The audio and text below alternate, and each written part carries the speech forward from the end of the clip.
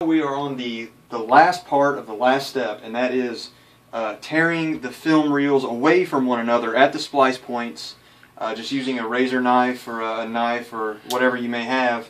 So I'm going to go ahead and do that now.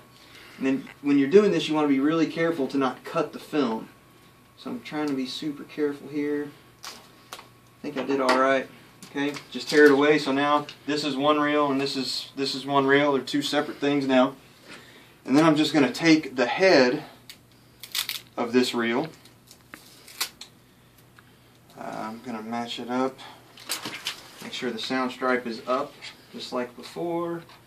Kind of put them together with masking tape. And then just finish rolling it around. Hopefully you don't get caught up there. And then I'm going to take another piece of masking tape, seal it, and this is ready to ship. Just put it back